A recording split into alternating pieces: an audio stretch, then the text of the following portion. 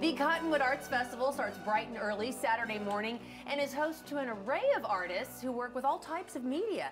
Here with examples of the beautiful things you can find is Carl Zachman, one of the featured artists at this year's Cottonwood Arts Festival. Thanks so much for being here, Carl. I got to tell you, everyone who's walked by these has said, oh my gosh, these are so cool. Tell me about these pieces. Well, I'm a kinetic artist. I am out of Fergus Falls, Minnesota, and I am inspired by the Industrial Revolution and all the different workings and the mechanical movements and the patterns and the designs that you see, and that's what I really use to influence and inspire my artwork.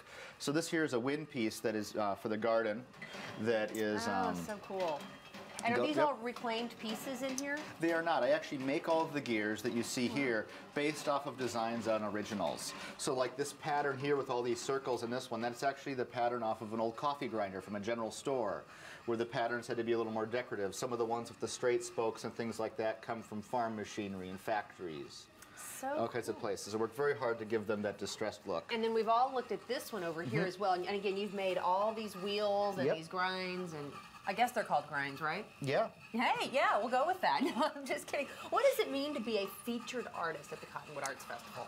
It means a lot. I mean, this is the first time I've ever been a featured artist. It's really great. I've only been doing this for about 3 years.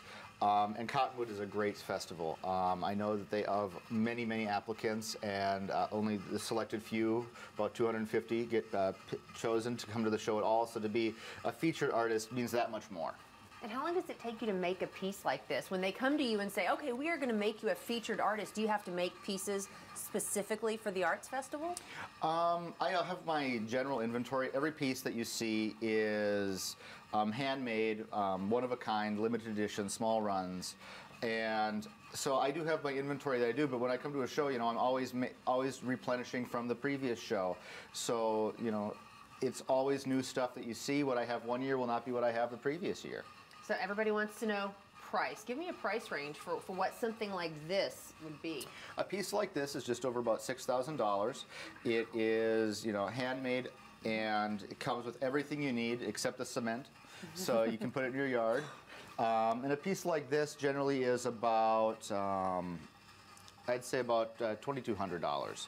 So again, you know, it's just fun. It is, and that's the cool thing about Cottonwood. I've been there for years, and you can find pieces that range from literally $10 all the way up to $6,000 and more. So you do the art festival circuit. Yes, I do. So if someone's coming to something like Cottonwood for the very first time, what should they expect to see? You know, you can find everything. You can find anything from, you know, dishes to paintings to bronze sculpture. You know, whatever you're looking for, you'll find something that you'll fall in love with. For your home, for your office, it is just a great place. And what a better place than the park? It's a lot of fun, and it's a gorgeous day. Now, you got the good weather going for you as well. As you as an artist, do you go there and do you scope out the competition and think, okay, maybe this is something that I can take and use for a future piece? Not so much. I usually, the artists that are around you, they're friends, and that's what I more walk around and I find pieces that I love that I want to add to my own personal collection. As an artist, when I meet another artist and they become a good friend, you know, buying the art, you're buying a piece of the artist. And every time I see that piece at my house, it makes me think of them and fond memories.